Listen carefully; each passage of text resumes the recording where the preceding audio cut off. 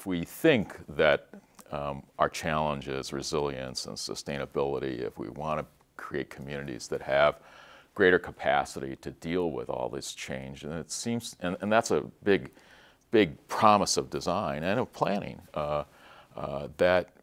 we probably have some major changes that have to occur in some of the backbone infrastructures. Transportation is one of them. The gist of it is that the suburbs will look less and less alike, that they'll feel less and less alike, and that they'll be much more connected to the actual infrastructures and resources that